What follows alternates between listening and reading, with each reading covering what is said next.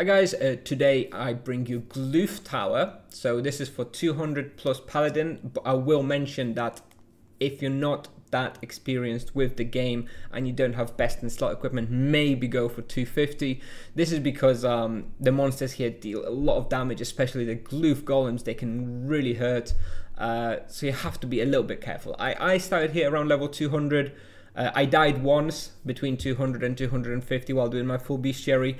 However, I died because a 5-star influenced monster and the Glooth golem spawned. I didn't even notice, and he just came and just joined the box and just smashed me. But outside of the influenced monsters, I was actually okay here. But if you're not that comfortable with Paladin just yet, then maybe a level 250 plus. And I just have the familiar results here. For some reason I don't have the non-familiar ones. It's a little bit worse, but it's nothing major. So raw experience you can expect is somewhere around 1.7 kk per hour, which is about 2.9 kk on 150%. And the loot is somewhere around 200k per hour, which is pretty decent. Although ultimately this is a bestiary spot. Once you finish the bestiary, you're probably not really going to be coming back here. Anyway, the difficulty I give it is 7 out of 10 around this level. Like I mentioned, the Glooth golems deal a lot of melee physical damage, so do be careful not to get boxed by like 8 Glooth golems, because it might be a little bit too difficult at this level.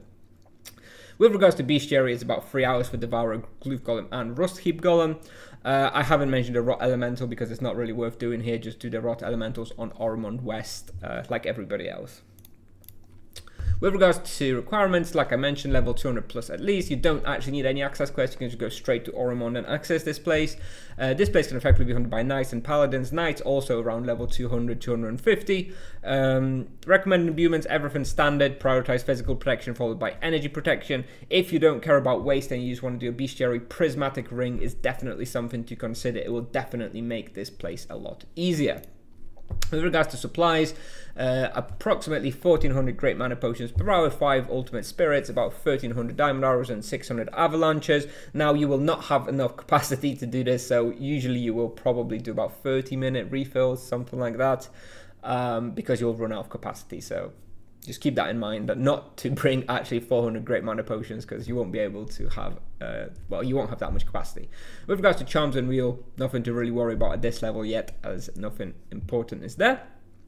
And the character in the video, you will see as level 243 Paladin with 120 distance and 28 magic level. And for the route, I don't have anything here because it's so basic. It's basically just 6. It's a huge tower. I think there's like 6 levels or 5 levels. Just go up and down, up and down, up and down, up and down. I would not be able to draw it out properly here, so I just recommend, if you want to see exactly where I take the boxes and how I move, do make sure to just watch the video and check out every level that I do. But it's just too hard to draw it out here, so I'm gonna skip this part. But basically just going up and down the tower and then running back down. Pretty simple. Anyway, that's what I have for you today, guys. Thanks for watching, and I'll play the video now, and I'll see you in the next one. Bye-bye.